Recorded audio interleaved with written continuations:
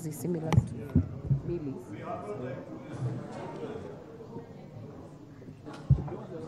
The mic is there now. Prosecute. Honorable Chair, I request for 2 minutes to settle. Just 2 minutes. Honorable Wamuchomba, we had called you earlier. You are missing. I will drop this amendment. Honorable Millie Odhiambo, Otiende Amolos, not in the House. I will drop the amendment. Proposed amendment by the chairpersons. Honorable Chair, I beg to move that clause 5 of the bill be amended as proposed in the order paper, A, by numbering the existing provisions as 1, and B, by inserting the following new subclause immediately after the numbered subclause 1, that without prejudice to the generality of Section 6, any business or company which complies with the provisions of Section 5 shall not be liable to pay the levy under Section 4(2)(b). Honorable Chair, the import of this is to avoid double taxation for persons who are already paying housing, the affordable housing levy through the 1.5% employer contribution. Because without now making this clarification, it would mean that those businesses and corporations that are already paying 1.5% will now have to again pay 1.5% of their gross income to the affordable housing, as the affordable housing levy. With that, I beg to move, Honorable Chair. Thank you. I will now propose the question that clause 5 be amended as proposed by the chairs.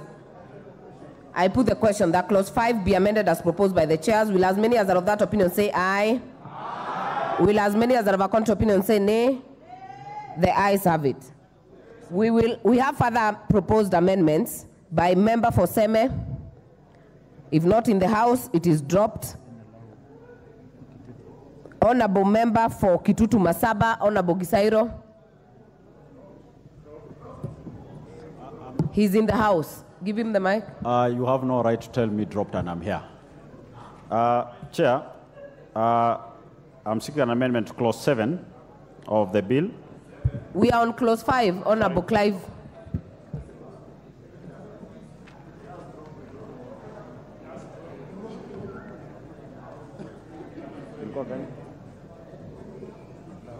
Clause 5, so. I think clause 5 is what we've already passed on the gross. All right, then I drop this proposed amendment here. Member for Turkana South, Honorable Ariko. He's in the House. Madam Chair, I think my amendments under clause 4 is the same as amendment clause 5. And prosecute clause 5. I'm not ready to prosecute. Let me if you're not ready, I will drop it. Yes. And with that, honorable members will conclude clause 5. So I'll put the global question that clause 5 be amended, as amended, be part of the bill. Will as many as are of that opinion say aye? Aye. Will as many as are of a contrary opinion say nay? The ayes have it. Clause 6. I propose the question that clause 6 be part of the bill.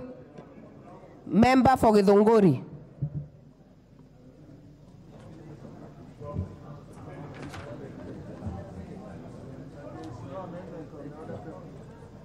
There is no amendment on the order paper. Honorable Millie Odhiambo. Absent. Amendment dropped. Member for Seme, amendment dropped. Member for Madare.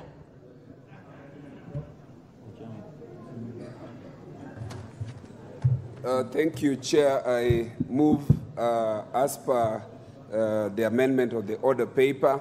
And the reason for that, Honorable Chair, is that the proposed amendment, the clause as it is on the order paper is discriminatory to the effect that it seeks to exclude cabinet secretaries and creates a notion that the levy itself is a levy that is to be paid by a certain category of Kenyans, and that there are certain other categories of Kenyans that are protected.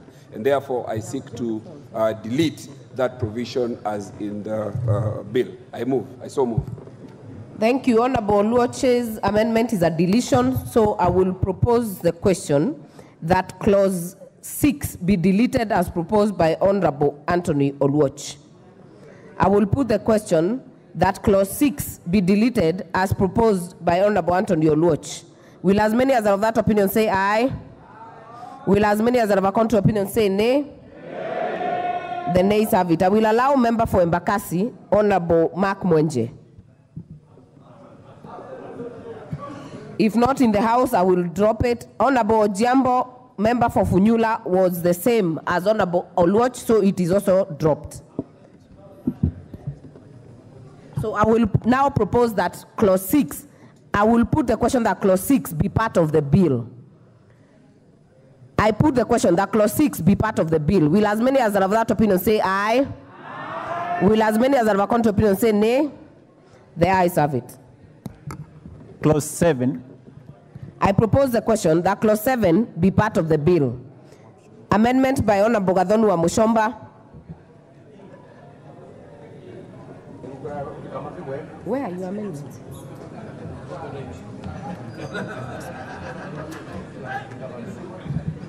Honorable Gathoni.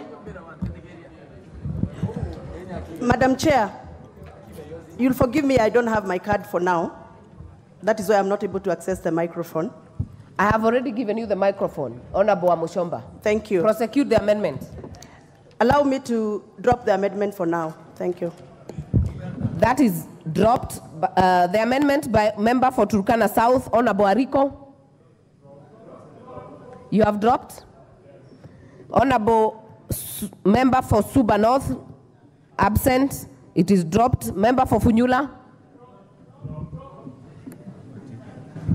Chair, in view of other droppings, as they call them, whatever that means, droppings as they call them, you know, I drop the proposed amendment. Other droppings. We have proposed amendments by the chairpersons. Move the amendments, Honorable Kimani. Honorable Chair, I beg to move that clause 7 be amended as per the order paper, and this is deleting and substituting therefore the following new clause, that the levy shall be a debt due to the government and shall be recoverable in accordance with the Tax Procedures Act of 2015.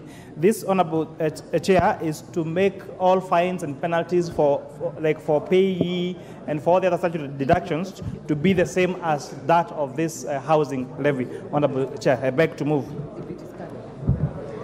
I therefore propose the question that clause 7 be amended as proposed by the chairs. Will as many as are of that opinion say aye? Aye. Will as many as are of a contrary opinion say nay? The ayes have it. The implication of that is that the proposed amendment by Honorable Luoch and Clive Ombane falls.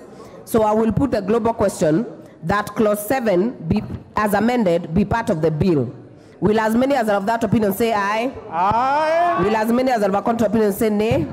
The ayes have it. Clause 8. This has no amendment. I propose the question that clause 8 be part of the bill.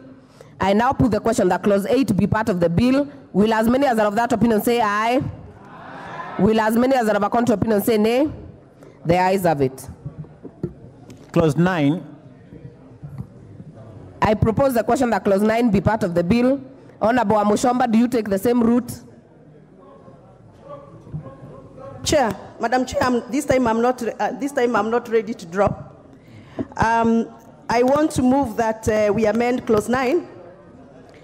Justification is that the affordable housing levy are punitive to Kenyans who are faced with the high cost of living and their lives are difficult.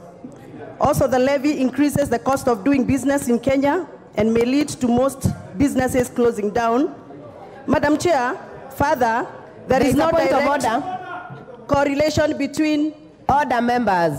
There is no direct correlation between paying the levy and owning a house. Order, Honorable Wamuchomba. There is a point of order from the chair. We'll hear it. Honorable Chair, and I want to give Honorable Wamuchomba benefit of doubt because she has just joined us now. But the moving she's making has nothing to do with clause 9 of the bill. It has completely nothing to do with clause 9, and I think you should rule her completely out of order.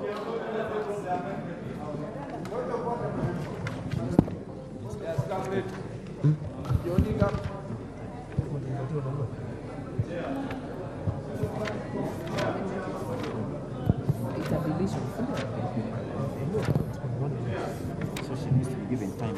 Honorable Wamuchomba, your amendment in clause 9, as per the records, is a deletion.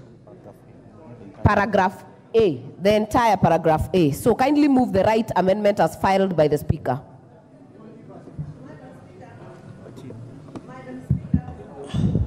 Madam Speaker, I move that clause 9 of the bill be amended by deleting paragraph A.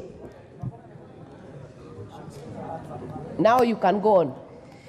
With the justification, Madam Speaker, that the affordable housing levy are punitive to Kenyans who are faced with high cost of living and their lives are difficult as we speak. Also, the levy increases the cost of doing business in Kenya and may lead to most businesses closing down or retrenching employees. Further, there is no direct correlation between paying the levy and owning a house. Therefore, it is proposed that this clause be deleted completely, Madam Speaker. Wait, Honorable Chair. No, order members. Order members. I have the bill here. Honorable Wamuchomba's filed amendment is 9 to delete 9A. That all monies deducted or payable as a levy under this act, that whole A to be deleted. So she is perfectly in order. So we'll allow her to move, and I think you have already moved the amendment. Let me first of all propose the question. That clause 9 be amended as proposed by Gathoni Wamuchomba. Now I can hear the majority leader. Chair, you know why we are lost on the member for Githunguri's amendment? Clause 9 is talking about the monies that will be paid into the fund. Clause 4 is the one that spoke about what she's speaking about, the levy. And clause 4 has already passed. Therefore, unless she had deleted clause 4, then what she's saying makes absolutely no sense. Majority leader, order. Because the fund is already there, Honorable Speaker. Order, majority leader. I strongly oppose that particular amendment. These are things we say in funerals and in rallies, not in legislation making. You're totally out of order, Honorable Majority Leader. Order members, if you look at the bill, part 3, it talks about the fund, but 9 is speaking about there shall be paid into the fund.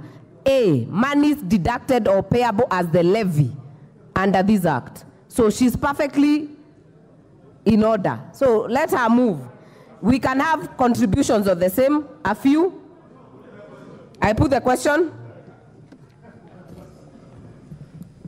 So I will put the question that clause 9 be amended as proposed by Wamuchomba. Will as many as are of that opinion say aye? Will as many as are of a contrary opinion say nay? The nays have it. The import of that is that the amendment by Honorable Millie Odhiambo falls because it was similar. And then we'll have the chairs prosecute the committee's amendments.